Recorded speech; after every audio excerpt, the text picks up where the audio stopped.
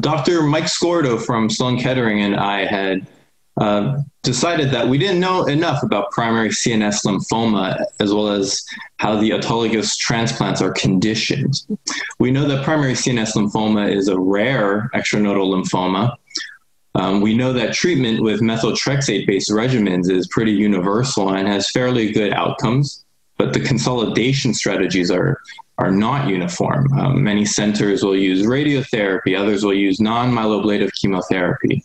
But lately, the autologous stem cell transplantations have been catching favor, and their use is increasing. So what we found out at our own center at the University of Miami is that even among our providers, sometimes we use different regimens, and we looked for comparative data specifically between two regimens, which included Thiotepa-Busulfan cyclophosphamide, or TBC, and Thiotepa-Carmustine.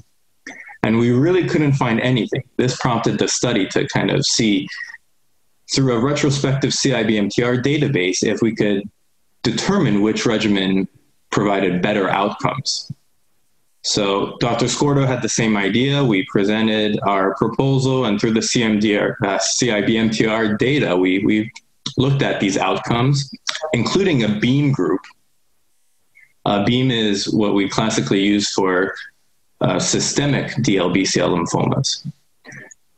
Comparing the three groups, we found that the Thiotepa-based regimens, which are TBC and Thiotepa-Carmustine, fared better in terms of progression-free survival as well as overall survival as compared to the BEAM group. And when we tried to look at it in further detail, it looks like that TBC was associated with a little bit more non-relapse mortality. It seemed to be a tougher regimen for patients to handle, especially those who are a little bit older or had more comorbidities.